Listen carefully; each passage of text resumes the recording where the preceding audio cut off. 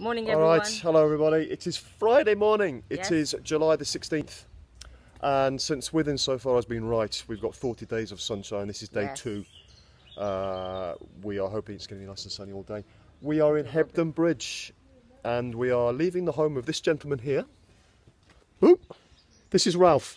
And he's been our host for the last evening. Yeah. No, where are you? There you are. I'm over here. He's been our host for last night, and it's been great. It's been great. Hebden Really, Bridge is a really really kind of a let's say idiosyncratic town.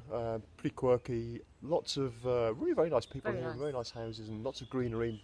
People planting shrubs everywhere. So behind us there's a load of. Hang on a minute. You want to see that, don't you? Yeah. But it's all very, very green and pleasant. Now, just down the street there is Ralph's neighbour. This is Sylvia, who is in the white there. Oh, I don't think. Yeah, she's not looking. Never mind. Now, Sylvia met us last night and allowed us to store our bags in her house, and we had a good chat with Sylvia. Sylvia's from Romania and has been living here for a few years. And we had a good chat with Sylvia, and yeah, a really nice community kind of feel here. So today we're going to go up to a place called Stanbury, where we're staying at the Old Silent Inn. We're going up through the Hardcastle Crags Valley up to join the Pennine Way. So it's going to be our first stint on the Pennine Way. And the Old Silent Inn is going to be our bed for the night.